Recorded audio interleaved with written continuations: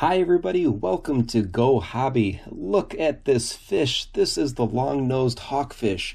Long-nosed hawkfish have a distinctive shape, what with their long noses, white bodies, and cross-laced red stripes. They're a fun addition to a saltwater fish-only tank or a reef tank with other peaceful inhabitants.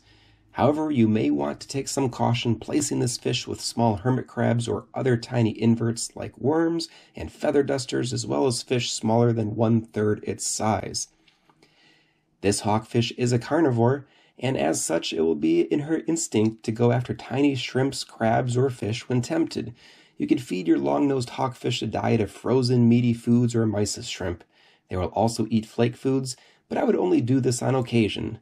When it's feeding time, you could expect your hawkfish to dart from place to place, gobbling up bits and pieces of food.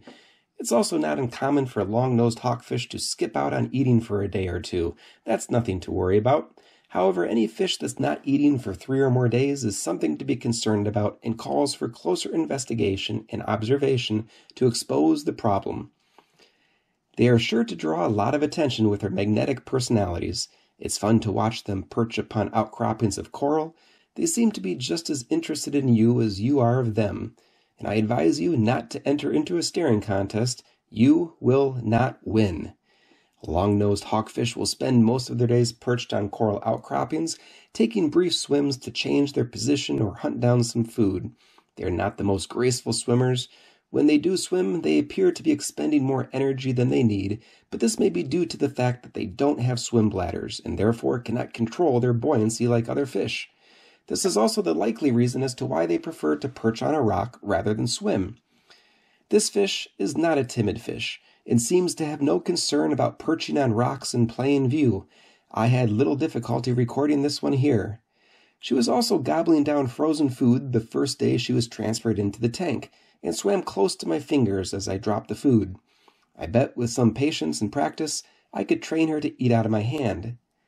In case you were wondering, this fish comes from the oceans around Central and South America, East Africa, the Red Sea, and the Indo-Pacific. Surprisingly, the long-nosed hawkfish is a naturally nocturnal fish.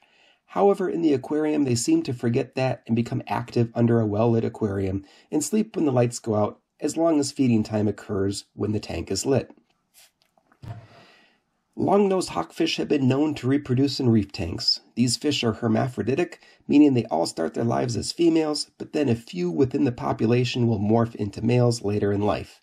Typically in nature, the largest, most dominant hawkfish amongst the population will morph into a male, while all the others will remain female. So, if you have been curious as to why I've been referring to this young hawkfish as a she, now you know. Who knows, in some time she may become a he, and I will have to change how I refer to her, or him. Well, you get the idea.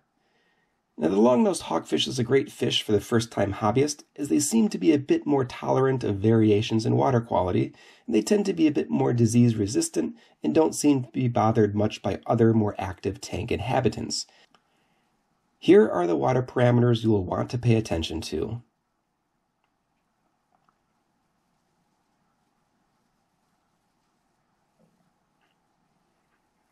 Now, if you wish to see more videos like this one, in which I showcase other reef-friendly fish, please take the time to like this video, subscribe to my channel, and I'll see you next time on Go Hobby.